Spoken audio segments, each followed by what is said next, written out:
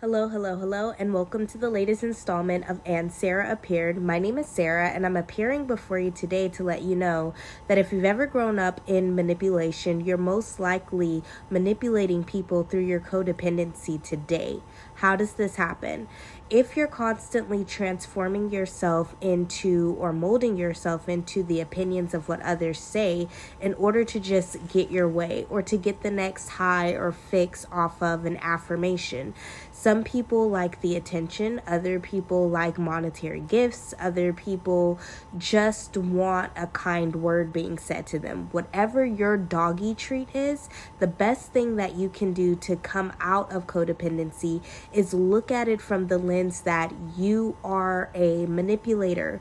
You are trying to force a situation to give you an outcome that was never supposed to produce that kind of value in your life.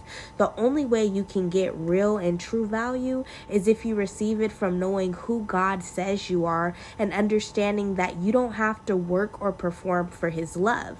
Until you grasp that concept, and that's going to take being one with God, being alone with God, allowing Jesus Christ to be your Lord and Savior. Until you grasp that, you're constantly going to be in a cycle of manipulating and toxicity.